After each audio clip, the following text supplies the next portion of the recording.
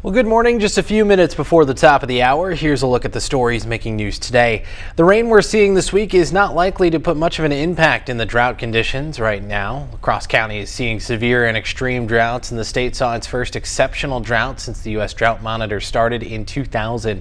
An agriculture outreach specialist with UW-Madison says crops are being harvested earlier than normal, and farmers are seeing crops dying off or having stunted growth. The former Sparta Masonic Temple building is turning 100 years old, and to commemorate hitting the century mark, organizers are hosting a public program and tour. Admission is free and open to all. That program starts tonight at 7 with cake and refreshments to follow. This weekend, a special Apple Fest display fills the La Crescent History Center and Apple Museum. The museum will be open this Saturday from 10 until 4, where you can see firsthand how La Crescent's Apple history has changed. A lot of people looking forward to Apple Fest.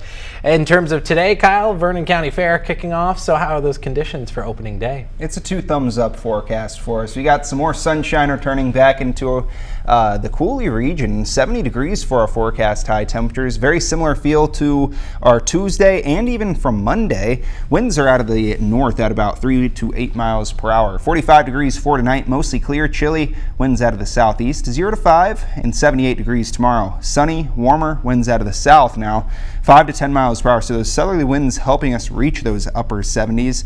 So very seasonal, right near average by Thursday. Slowly cooling on down into those mid 70s by Friday. We'll see some slight chances of showers and storms also returning, along with those increasing clouds. Could even see the occasional wind gusts reaching about 20 miles per hour. For Saturday, some more slight chances of showers and storms. High is going to be towards 73 degrees, so still dropping roughly 2 to 3 degrees by the day all the way into Sunday.